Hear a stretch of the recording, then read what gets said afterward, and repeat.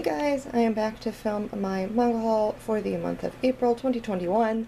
Once again, it's not too big. I've really been trying to cut down on buying manga just because space is an issue. And I've been trying to get like some more digital so that they obviously don't take up space.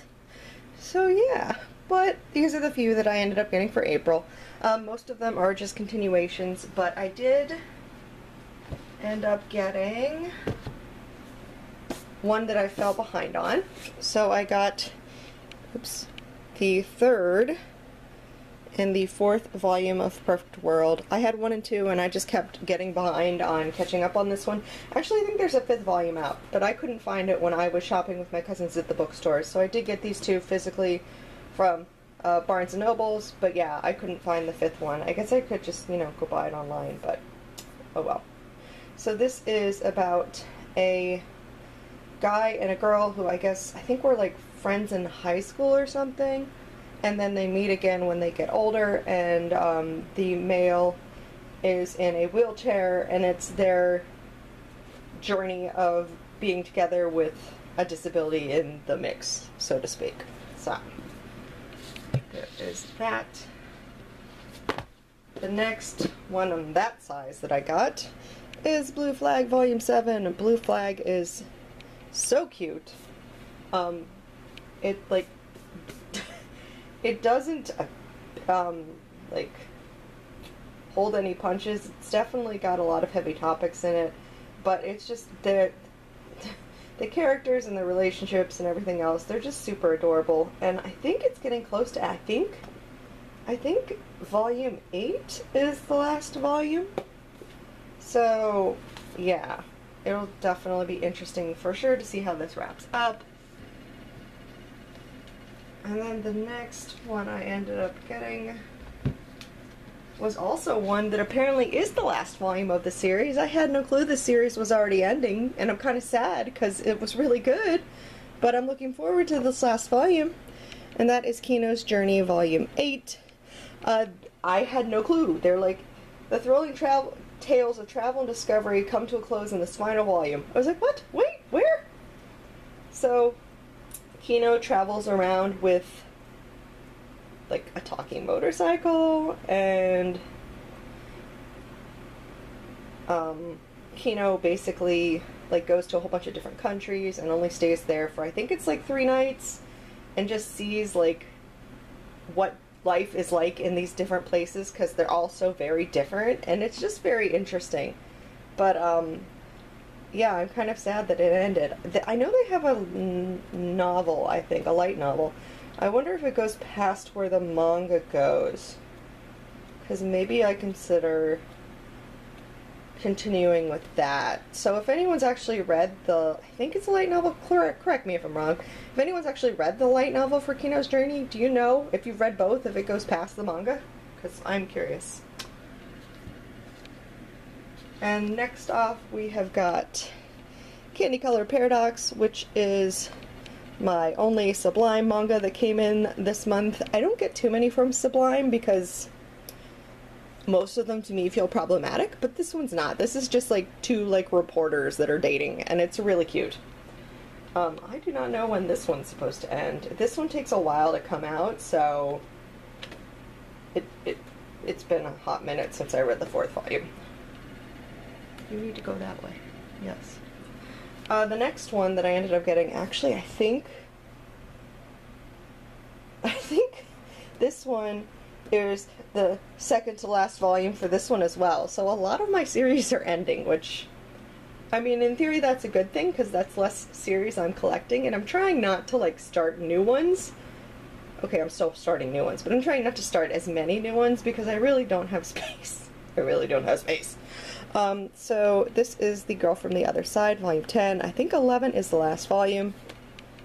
But this is about, like, creatures that I guess are kind of, like, infected and kind of turn into, like, these, like, monster-type tree-looking things. And Shiva is a girl who basically is living with one of those creatures as her teacher, and the humans can't figure out why she hasn't turned into one of them because she keeps being touched, and the thing is if you are touched by one of these creatures, you're supposed to turn into one of these creatures. And like volume 9, like, ooh buddy, left off in a cliffhanger, so I'm really curious to see, like, I feel like it's not going to end well. Oh, and speaking of another series that ended, An Incurable Case of Love ended with this volume 2. So, this is so cute. This is basically about a girl who, when she was younger, she watched this doctor, like, save this, I guess, older lady across the street from her, and she was so enamored, like, with the whole process that she decided to become a nurse, and then she tries to basically find where this doctor is and becomes a nurse in his hospital, only to realize that he's kind of a dick, and this is, like, their story. And it's so cute. So there's a lot of me finishing volumes here, or getting close to finishing volumes here, which is kind of interesting. And next off, we have got, this one just came, like, perfect timing, the last, like, day in April. And it is The Ancient Magus Bride Volume 14! This is such a good story! I am so looking forward to continuing this second arc. I think we've caught up, so I feel like it's, like, a hot minute every time we get one of these. I think it's, like, 6 months apart, but I could be wrong. I can't remember that. But I don't feel like this one's ending anytime soon, so there's that. And speaking of series that are never ending, I can't imagine this thing is ever going to actually end, but I guess they could surprise me. Yona of the Dawn, Volume 29!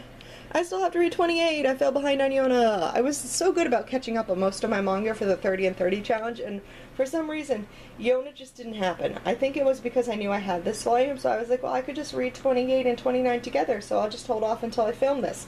Not realizing that I was literally going to have to film it on May 1st because this one didn't show up till the 29th. 30th of April. So there's that. So there is that. And then the last volume of manga that I got, this one actually got delayed, so that's why I was kind of like, oh wait, you came, okay, cool. It is Hurricane Receive, Volume 7. It is my only, like, sports, words are hard, sports manga that I collect. Those are words, Lindy, that's how the words work. So this is the only sports manga that I actually collect. It is about girls that play volleyball, and it is cute. And I really like, I really like the friendship aspect of it. They're all super, like, just, they love each other, and it's adorable, and I just like watching the team building and the friendships and everything else for this, which is why I know people apparently like sports manga. I mean, I used to read, like, well, actually, I used to watch Prince of Tennis back in the day, and I did read it, but I just couldn't keep up with the manga, and I think, like, Viz dropped it, or whoever was putting it out dropped it, so I just gave mine away, because, yeah, it was never gonna happen, I don't think. Anyways. So yeah, this is, like, I feel like I'm hopeful that this one is actually going to end, so that I can, like, collect a full sports series, because I feel like most of them are really long. I don't know how long this one is, because I really have no clue. And it got delayed, so I kind of wonder if we've, like, caught up to Japan, which is why it got delayed, but I'm not actually sure. I've never thought to look this up. But anyways, there's that. And that is everything that I got for the month of April. Not a very big stack. I mean, it's not big to me. I mean, hello, Bizarre Individual, with your 46 volumes a month. So, yes, this is tiny. But anyways, I hope you guys enjoyed this video. I will see you guys later for the next one. Everyone have a very good rest of the day.